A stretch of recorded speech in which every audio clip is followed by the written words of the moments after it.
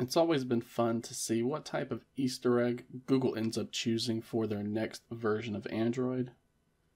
In the past, we've had some that demonstrate new features of the operating system, and others we've had full-on mini-games to enjoy. And this week, the company released Android 13 Beta 3.3, and with that comes the new Easter egg associated with the next stable version of the Android operating system. This year's Easter egg for Android 13 highlights various emoji that have been put together to create some thematic collages. To access Android 13's Easter egg, we first need to open up the Settings application, and then you're going to want to scroll all the way down to the About Phone section. Now, while we are in the About Phone section, again, we're going to want to scroll down to the bottom so that we can select the Android version. And now we need to tap the Android version option here at the top about 3 to 5 times in quick succession. If done correctly, you'll be taken to a page that looks like the Android 12 Easter egg. This is a similar clock to what we saw last year, as we can manipulate both the hour and minute hands.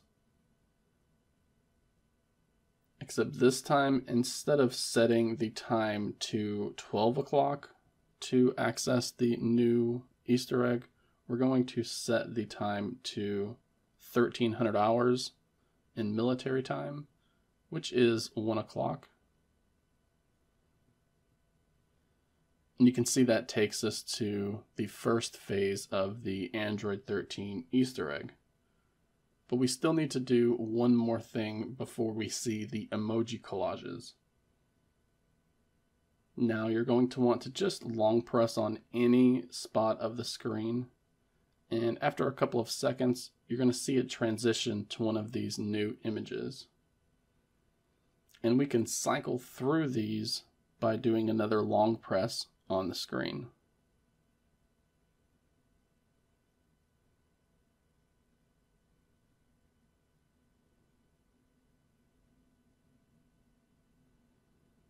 Some of them do end up repeating before showing a new one.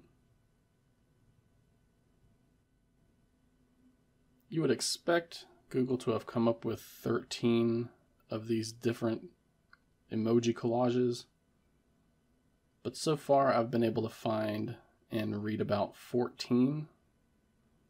There could be more. This could be updated and changed in future releases of Android 13. But there are a number of these to go through as of the Android 13 Beta 3.3 update.